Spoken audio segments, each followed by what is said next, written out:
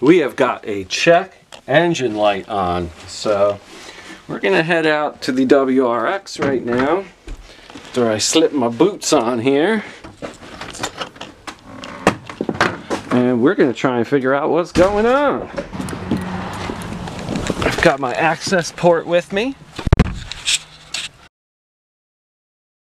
This is for a 2004 STi or a 2006 WRX with the 2.5 liter. See, that's my Subaru. Well, that's not mine. You're going to be able to read the code. This P1443 right here is vapor can. Charcoal canisters located at the right rear of the car. Vent valve. When the valve starts to fail, it makes it hard to put fuel in the gas tank. Or petrol if you're watching this overseas. This is a good place to start if you're having trouble putting fuel in the tank. I use some PB Blaster and let the bolts soak for a few minutes.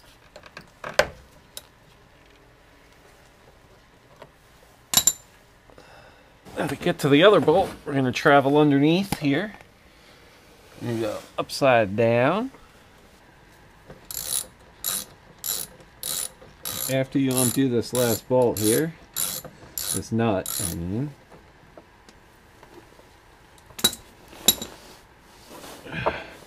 this canister should,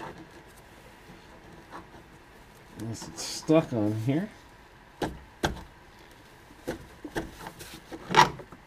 should drop down,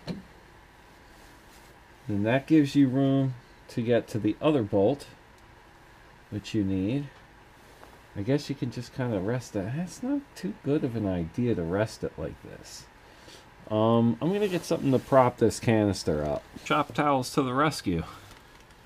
To this other bolt right here, which will take down this little electrical unit that we're trying to get to.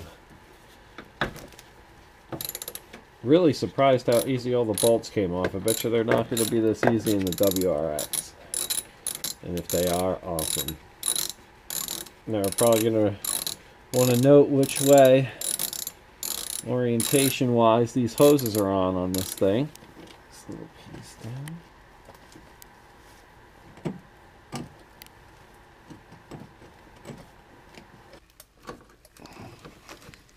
You have to pull the two hoses off of it. Then you have to wiggle it off the mount on top, which seems to be the hardest part so far. We're going to put the new one on the STi. Then we're going to take the one from the STi and put it on the WRX, because the WRX is malfunctioning and the WRX is very old to begin with. So I put the new stuff on here and take the stuff from the STi that's still functioning and put it on the WRX, because most of the electronics fit, everything like this fits, the canisters fit, coolant hoses, the radiators don't match up. Sometimes they do on certain WRXs, but the GG wagons they don't. Blah blah blah blah blah blah blah blah blah blah. The new one with the hook up here. Hook that up into there. And once that's hooked up, you can put the canister back on.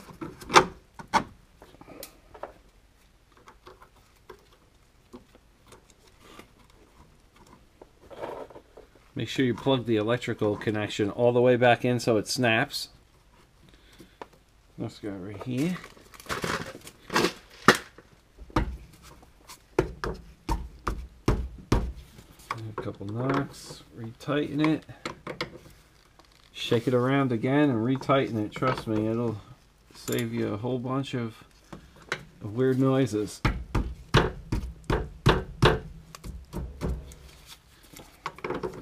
I thought my suspension was going crazy, everything. And I found out it was this charcoal canister had become a touch loose.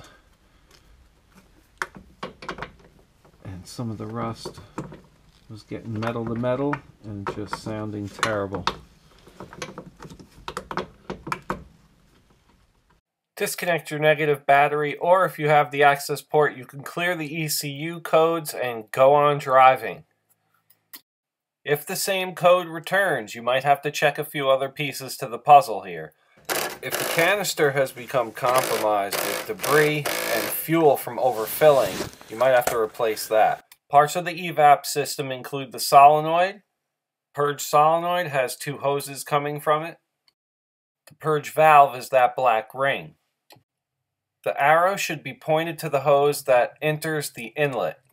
Starting with the turbo inlet, it goes into the purge valve, into the blue T, down the bottom of the blue T goes into the EVAP connection. The top connection of the EVAP goes into the intake manifold, and the other side of the blue T goes under the intake manifold to the fuel line vent. The other side of the black ring has a hose that goes to the intake manifold.